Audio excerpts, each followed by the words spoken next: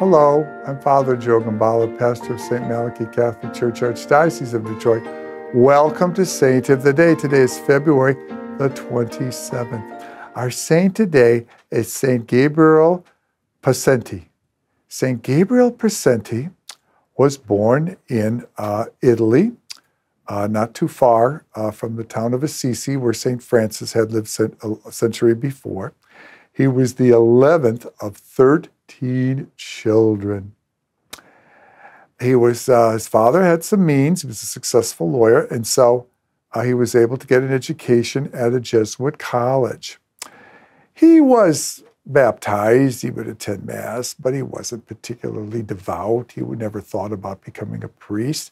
In fact, he was thinking of becoming a lawyer like his dad when he got very ill. We don't know what the illness was, but he was bedridden and he was in a lot of pain. And so he made a promise to God. He said, God, if you would cure me, I would join a religious order and become a priest. And lo and behold, he was cured. True to his word, Gabriel joined the Passionist order, and he worked very, very hard in that order for the rest of his life.